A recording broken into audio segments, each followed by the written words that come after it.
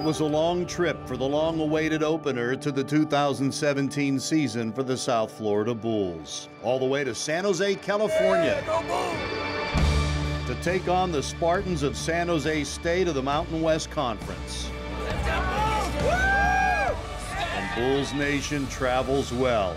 A new season always brings excitement, but for South Florida, there was unprecedented anticipation for a team ranked 19th in the preseason polls, with a highly respected and experienced new head coach in Charlie Strong.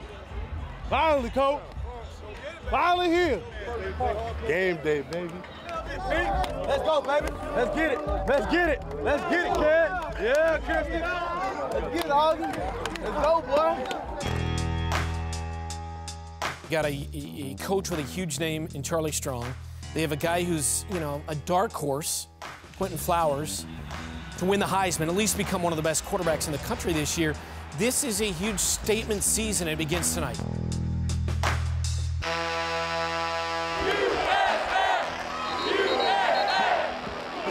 South Florida found they had a little rust to shake off in the first quarter on both offense and defense. Understandable with new coordinators on both sides of the ball. It took a while for things to settle down. With a field goal there, San Jose State up early 3-0. The Spartans were comfortable in their own backyard and emotionally charged to try to prove they could play with a nationally ranked team like the Bulls. San Jose State touchdown. There is a flag, though. And in the first quarter, they did. The flag was against USF. The score stood, and things would get worse before they got better. Love flags out. Caught. Gator. It's a touchdown. The stunning 16-0 deficit could have been worse, but Bruce Hector blocked the extra point. Coach Strong told his guys not to panic.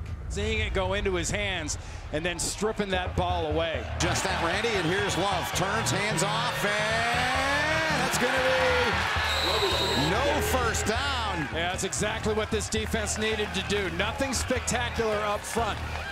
One thing they didn't do, they didn't give up ground. Across midfield. Flowers, good fake, calling for a block. Doesn't get it, but he got away. Escapes, still on his feet. Quentin Flowers, man open, finds him, diving for the pylon. They signal touchdown, USF. They were just getting started on a remarkable second quarter performance. Charlie Strong's defense was just that, strong. From the shotgun this time, over the middle, the tight end, the bobble, man, coming up with a ball is Sawtell. They're saying interception. Turnovers equals a turnaround. Interceptions were a huge contributing factor to the Bulls' record-setting season a year ago, and they were instrumental in the comeback at San Jose State as well. Nico Sawtell's pick became the second one by USF that would lead to a touchdown. Fourth down. Turns, hands off, touchdown! Dearness Johnson powers his way in. Bing, bang, boom. Nailman on, he's good. It's a 2-point game now. And they're going to get to him, and they'll drop him.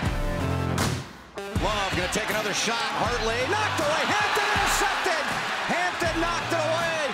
Into the waiting hands of Devin Abraham.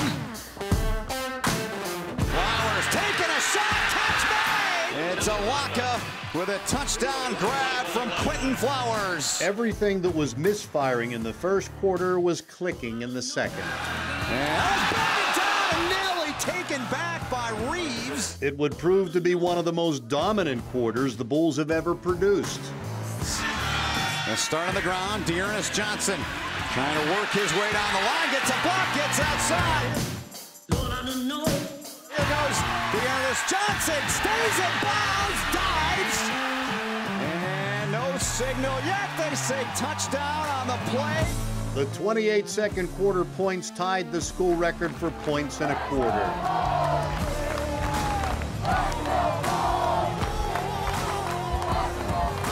The Bulls never looked in the rearview mirror.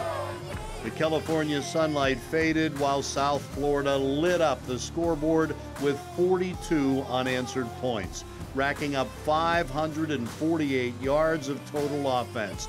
A nice debut for new offensive coordinator Sterling Gilbert and all the staff, headed up by Charlie Strong. Perhaps most impressive, the way they rebounded after a shaky first quarter.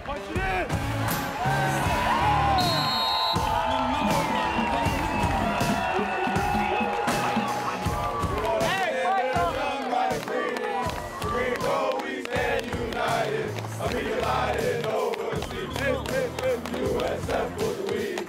USF will always be. With all my fight out here and now, and we'll win the victory. SOUTAFLORIDA. Southwood.